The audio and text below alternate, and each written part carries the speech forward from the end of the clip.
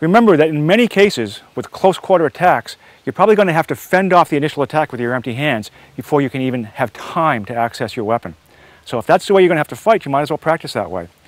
Great way to do that: get yourself one of these inexpensive striking pads, work with a buddy, have him hold the pad, you work out on the pad, and then turn and fire at the target.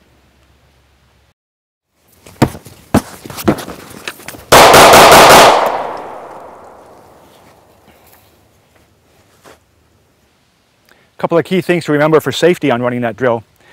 Obviously, the buddy holding the striking pad has to be in a completely opposite direction from your line of fire when you go to turn on the target. Second, there is a technique to using these pads safely. They need to be sucked in real tight to you, like that. Many inexperienced people try to hold them out away from them and they just wind up getting hurt. If you don't know how to use one of these pads, get instruction from someone that does. That bag drill can serve another purpose as well. If you hit the bag for a while before you turn and shoot, you will wind yourself. And that's a good thing, because in a street fight, you may very well be winded before you can access your firearm. In fact, it's a standard drill in most shooting schools, and certainly in police training, to have the shooter run a fair distance so that they actually wind themselves quite a bit before they have to make a timed shot. Well, that does two things.